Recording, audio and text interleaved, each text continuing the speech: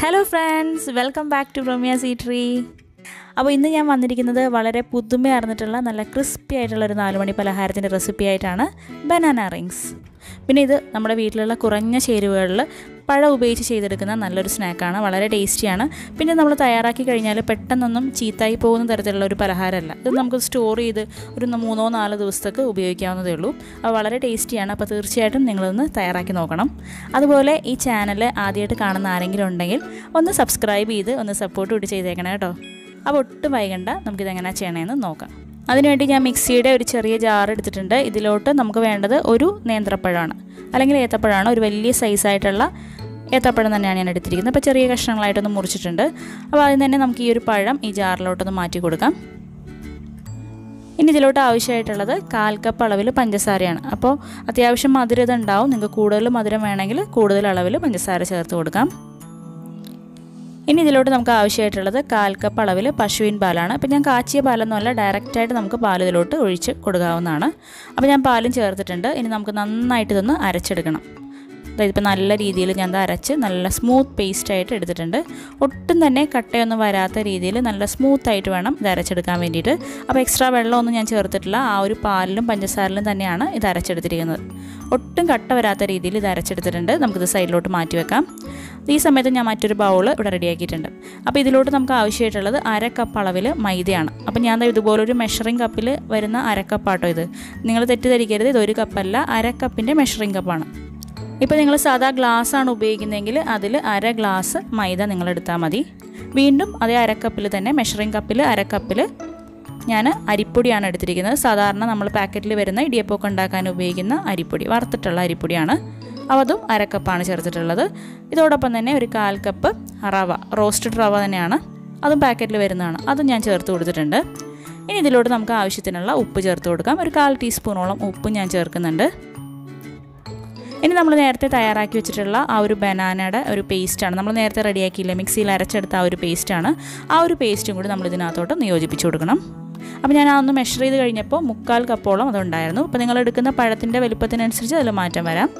അപ്പോൾ ആദ്യം തന്നെ നമുക്ക് സ്പൂൺ കൊണ്ട് നന്നായിട്ട് ഇതൊന്ന് യോജിപ്പിച്ചെടുക്കണം. അപ്പോൾ ആദ്യമേ സ്പൂൺ കൊണ്ട് യോജിപ്പിക്കാം. അതിനുശേഷം നമുക്ക് കൈ കൊണ്ട് നന്നായിട്ടൊന്ന് കുഴച്ചെടുക്കാവുന്നതാണ്. ഇതിപ്പോൾ നന്നായിട്ട് ഞാൻ ഇതുപോലെ സ്പൂൺ കൊണ്ടൊന്ന് യോജിപ്പിച്ചെടുത്തിട്ടുണ്ട്. ഇനി ഇത് നന്നായിട്ടൊന്ന് കുഴച്ചെടുക്കണം. നല്ല സ്മൂത്തായിട്ട് വരുന്ന രീതിയിലാണ് കൈ കൊണ്ട് കുഴച്ചെടുക്കേണ്ടത്. അപ്പോൾ നിങ്ങൾ കുഴയ്ക്കുന്ന സമയത്ത് കുറച്ച് ഹാർഡായിട്ട് അല്ലെങ്കിൽ കുറച്ച് ടൈറ്റായിട്ട് തോന്നുവാണെങ്കിൽ ഒരല്പം പാലും കൂടി ചേർത്തിട്ട് നന്നായിട്ടൊന്ന് കുഴച്ചെടുക്കാം. ഒരുപാട് അങ്ങ് ലൂസാക്കി കളയരുത്. അല്പം പാലും കൂടി നിങ്ങൾക്ക് വേണമെങ്കിൽ ചേർത്ത് ഒന്ന് കുഴച്ചെടുക്കാവുന്നതാണ്.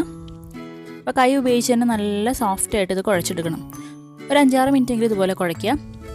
അപ്പോൾ ഞാൻ ഇതിലോട്ട് 1 ടേബിൾ സ്പൂൺ വെജിറ്റബിൾ ഓയിലും കൂടി ഒന്ന് ചേർക്കുന്നുണ്ട്. അപ്പോൾ കുറച്ചുകൂടി നല്ല സോഫ്റ്റായിട്ട് നമ്മുടെ ആ മാവൊന്ന് മാറും. വീണ്ടും നന്നായിട്ടൊന്ന് യോജിപ്പിച്ചെടുക്കണം. ഞാനിതിപ്പോൾ കുഴച്ച് എടുത്തപ്പോൾ ഇത് കറക്റ്റായിട്ട് വന്നിട്ടുണ്ട്. അപ്പോൾ നിങ്ങൾ ഉപയോഗിക്കുന്ന ആ ഒരു പഴത്തിൻ്റെ സൈസിനനുസരിച്ചിട്ട് ചിലപ്പോൾ മാവ് കുറച്ച് ടൈറ്റായിട്ട് തോന്നിയേക്കാം. അങ്ങനെ വരികയെന്നുണ്ടെങ്കിൽ ഒരല്പം പാലും കൂടി ചേർത്തിട്ട് ഇതുപോലെ നല്ല സോഫ്റ്റായിട്ട് വരുന്ന രീതിയിൽ മാവ് കുഴച്ചെടുക്കുക. പാൽ ഒരുപാട് ഒഴിച്ച് മാവ് ലൂസാക്കരുത്, കാരണം നമുക്കിതൊന്ന് ഷേപ്പ് ചെയ്ത് ഒരു റിങ്ങിൻ്റെ ഒരു ഫോമിലാക്കേണ്ടതാണ്. അപ്പോൾ നമ്മുടെ ഈ ഒരു മാവ് റെഡിയാണ്. അപ്പോൾ ഇതിൽ നിന്ന് ഞാനൊരല്പം ഇതുപോലെ എടുക്കുന്നുണ്ട്. വളരെ കുറച്ച് എമൗണ്ടിൽ എടുക്കുക. ഇതുപോലെ കണ്ടോ, ചെറിയൊരു നെല്ലിക്ക വലിപ്പത്തിൽ. അതിനുശേഷം കൗണ്ടർ ടോപ്പിലിട്ടിട്ട് നന്നായിട്ട് ഇതുപോലെ ഒന്ന് റോൾ ചെയ്യാം. ഒരു നീളത്തിലൊരു സിലിണ്ടറിക്കൽ ഷേപ്പ് ആവുന്ന രീതിയിൽ നന്നായിട്ട് ഇതുപോലെ ഒന്ന് റോൾ ചെയ്തെടുക്കുക. ഒരുപാടങ്ങ് കനത്തിൽ വേണ്ട, ഈ ഒരു രീതിയിൽ കണ്ടോ. ഇനി നമുക്കിതിൻ്റെ 2 അറ്റവും ഒന്ന് ജോയിൻ ചെയ്തെടുക്കണം. നമ്മൾ എണ്ണയിൽ ഇടുമ്പോൾ അത് പൊട്ടിപ്പോവാത്ത രീതിയിൽ നന്നായിട്ടൊന്ന് ജോയിൻ ചെയ്തെടുക്കുക. നന്നായിട്ടൊന്ന് ഇതുപോലെ സീൽ ചെയ്യുക. കണ്ടോ, ഇപ്പോൾ നല്ലൊരു റിങ്ങിൻ്റെ ഷേപ്പിൽ നമുക്ക് കിട്ടിയിട്ടുണ്ട്. അപ്പോൾ നമ്മുടെ ആദ്യത്തെ ഒരു ബനാന റിങ് ഇവിടെ റെഡി ആയിട്ടുണ്ട് കണ്ടോ. അപ്പോൾ നിങ്ങൾ ചെയ്യുമ്പോൾ 2 അറ്റം നല്ല രീതിയിൽ തന്നെ യോജിപ്പിച്ചെടുക്കണം. അപ്പോൾ ആദ്യത്തെ ഒരു റിങ് ഞാൻ ഒരു പ്ലേറ്റിലോട്ട് മാറ്റാണ്. വീണ്ടും ഞാൻ ചെറിയൊരു എമൗണ്ടിൽ ഒരു ബോൾ എടുത്തിട്ടുണ്ട്. വീണ്ടും നമ്മൾ നേരത്തെ ചെയ്ത പോലെ കൗണ്ടർ ടോപ്പിലിട്ടിട്ട് നീളത്തിൽ ഇതുപോലെ ഒന്ന് റോൾ ചെയ്തെടുക്കുക. ഒരുപാടങ്ങ് കനത്തിൽ വേണ്ട, കുറച്ച് കനം കുറച്ചിട്ട് മതി, എന്നാലേ അതിൻ്റെ ഉൾഭാഗമൊക്കെ വെന്ത് കിട്ടുള്ളൂ. വീണ്ടും ആ 2 അറ്റവും നമുക്ക് നന്നായിട്ടൊന്ന് യോജിപ്പിച്ചെടുക്കണം. അത് പറഞ്ഞു പോവാത്ത രീതിയിൽ നല്ല രീതിയിലൊന്ന് സീൽ ചെയ്തെടുക്കുക. കണ്ടോ, രണ്ടാമത്തെ റിങ്ങും റെഡിയാണ്. അപ്പോൾ 2 എണ്ണം ഞാൻ ഇതുപോലെ എടുത്തിട്ടുണ്ട്. നമുക്കിനി ബാക്കിയുള്ള എല്ലാ മാവും ഇതുപോലെ തന്നെ ചെറിയ ചെറിയ റിങ്സ് ആയിട്ട് മാറ്റാം. അപ്പോൾ കംപ്ലീറ്റ് ആയിട്ട് ഞാൻ ഇപ്പോൾ എല്ലാ ബനാന റിങ്ങും ഇവിടെ റെഡിയാക്കിയിട്ടുണ്ട് കണ്ടോ. നല്ലൊരു റിങ്ങിൻ്റെ ഷേപ്പിൽ തന്നെ നമുക്കിത് കിട്ടും. നല്ലൊരു ഭംഗിയിൽ തന്നെ ചെയ്തെടുക്കാൻ സാധിക്കും. അപ്പോൾ കണ്ടില്ലേ, ഒന്നൊന്നിൽ ഒട്ടി നിൽക്കുന്ന പ്രശ്നമൊന്നുമില്ല.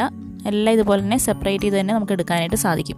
നേരത്തെ നമ്മൾ ചെയ്തപ്പോൾ ഓരോ ബോൾസ് ആയിട്ടാണ് റോൾ ചെയ്തെടുത്തത്. നിങ്ങൾക്ക് അങ്ങനെ ചെയ്യാൻ ബുദ്ധിമുട്ടാണെന്നുണ്ടെങ്കിൽ ആ ഒരു മാവ് നീളത്തിൽ തന്നെ വളരെ കനം കുറച്ച് നമ്മൾ നേരത്തെ ചെയ്ത പോലെ തന്നെ സിലിണ്ടറിക്കൽ ഷേപ്പായിട്ട് തന്നെ റോൾ ചെയ്യാം. അതിനുശേഷം ചെറിയ ചെറിയ പീസസ് ആയിട്ട് കട്ട് ചെയ്തിട്ട് ഈ ഒരു റിങ്ങിൻ്റെ ആകൃതിയിലാക്കി എടുത്താലും മതിയാവും. നന്നായിട്ട് ജോയിൻ ചെയ്യണമെന്ന് മാത്രമേ ഉള്ളൂ രണ്ടറ്റും. അപ്പോൾ ഇനി വേറെ ഒന്നും ചെയ്യാതെ ഇതൊന്ന് ഫ്രൈ ചെയ്താൽ മാത്രം മതി. അപ്പോൾ അതിനുവേണ്ടി ഞാൻ എന്താ ഒരു കടായി റെഡിയാക്കിയിട്ടുണ്ട്. ഇതിലോട്ട് ഞാൻ വെജിറ്റബിൾ ഓയിലാണ് ഒഴിച്ചു കൊടുക്കുന്നത്. വെജിറ്റബിൾ ഓയിൽ ഫ്രൈ ചെയ്യുന്നതായിരിക്കും നല്ലത്.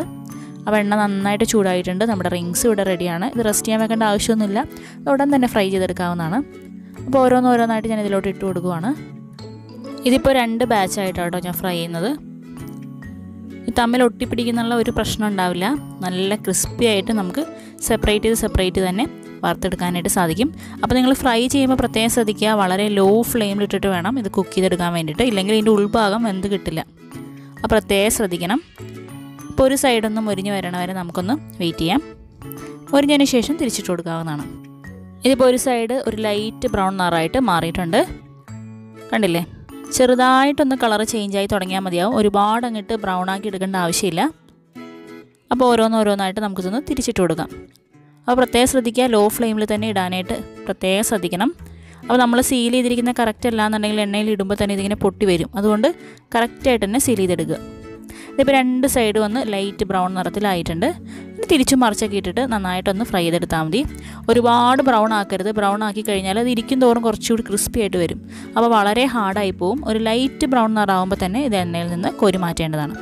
ഇത് കണ്ടില്ല, ഈ ഒരു നിറമാകുമ്പോൾ തന്നെ മാറ്റണം. ലൈറ്റ് ബ്രൗൺ നിറമായാൽ മതി, കൂടുതലായിട്ട് മൊരിക്കരുത്. മൊരിച്ചാൽ വളരെ ഹാർഡായി പോവും. അപ്പോൾ ആ എണ്ണയിൽ നിന്ന് ഞാൻ കോരി മാറ്റുകയാണ്.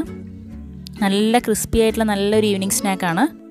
ഒട്ടും തന്നെ എണ്ണ കുടിക്കാത്ത തരത്തിലുള്ള ഒരു പലഹാരമാണിത്. മാത്രമല്ല ഇതൊരു 4-5 ദിവസം വരെ കേടുകൂടാണ്ടിരിക്കും. ഒരു എയർ ടൈറ്റ് കണ്ടെയ്നറിലൊന്ന് സ്റ്റോർ ചെയ്ത് വെച്ചാൽ മാത്രം മതി. അപ്പോൾ കുട്ടികൾക്കൊക്കെ ഇഷ്ടപ്പെടുന്ന നല്ലൊരു ഈവനിങ് സ്നാക്കാണ്. ഫ്രൈ ചെയ്യുമ്പോൾ പ്രത്യേകം ശ്രദ്ധിക്കുക, ഒരുപാട് അധികം മൊരിഞ്ഞു പോകരുത്. കാരണം ഇത് ഇരിക്കും തോറും കുറച്ചുകൂടി ഫേം ആവും, ക്രിസ്പി ആവും. ഇതിപ്പോൾ കണ്ടില്ലേ, ഈ ഒരു കറക്റ്റ് പരുവത്തിന് എടുത്തു കഴിഞ്ഞപ്പോൾ നല്ല രീതിയിൽ തന്നെ അത് ക്രിസ്പി ആയിട്ട് കിട്ടിയിട്ടുണ്ട്. പാകത്തിന് മൊരിഞ്ഞിട്ടുണ്ട്. ഉള്ളിലൊക്കെ നല്ലൊരു യെല്ലോ കളറിൽ തന്നെ കിട്ടും. അപ്പോൾ അത് പ്രത്യേകം ശ്രദ്ധിക്കുക കേട്ടോ. അപ്പോൾ തീർച്ചയായിട്ടും നിങ്ങളൊന്ന് ട്രൈ ചെയ്ത് നോക്കൂ. നിങ്ങൾക്ക് എല്ലാവർക്കും ഇഷ്ടപ്പെടുന്ന നല്ലൊരു ചായ പലഹാരം തന്നെ ആയിരിക്കും ഇത്. അതുപോലെ നിങ്ങളുടെ ഫീഡ്ബാക്കൊക്കെ ഉണ്ടെങ്കിൽ താഴെ കമൻറ്റ് സെക്ഷനിൽ കമൻറ്റ് ചെയ്യാവുന്നതാണ്. പിന്നെ വീഡിയോ നിങ്ങൾക്ക് ഇഷ്ടപ്പെട്ടിട്ടുണ്ടെങ്കിൽ ഞാനെന്നും പറയാറുള്ള പോലെ താഴെ കാണുന്ന ചുവന്ന സബ്സ്ക്രൈബ് ബട്ടണിൽ ഒന്ന് ക്ലിക്ക് ചെയ്യുക. അതുപോലെ ലൈക്ക് ചെയ്യുക. അതുപോലെ നിങ്ങളുടെ ഫ്രണ്ട്സിനും ഫാമിലിക്കൊക്കെ വാട്സപ്പിലോ ഇൻസ്റ്റയിലോ ഫേസ്ബുക്കിലൊക്കെ ഒന്ന് ഷെയർ ചെയ്ത് ഒന്ന് സപ്പോർട്ട് കൂടി ചെയ്തേക്കണം കേട്ടോ. അപ്പോൾ അടുത്തൊരു പുതിയ വെറൈറ്റി ആയിട്ടുള്ള റെസിപ്പിയായിട്ട് നമുക്ക് വീണ്ടും ബ്രഹ്മ്യാസീറ്ററിലൂടെ കാണാം. അതുവരെ എല്ലാവർക്കും ഹാപ്പി കുക്കിംഗ്.